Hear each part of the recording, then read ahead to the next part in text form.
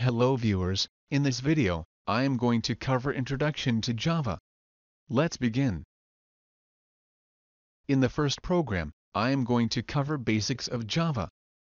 Java program should be saved with .java extension. Name of the Java file should be same as name of class in which main function exists. Entry point of Java program is public static, void main, string args. Public means anyone can access it. Static means we can run this method without creating instance of main. Void means function doesn't return any value. String args is command line arguments.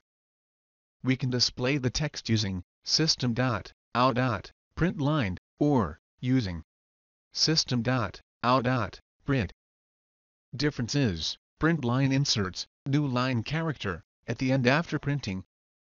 We can add single line comment using // multi-line comment by starting with /* and ending with */.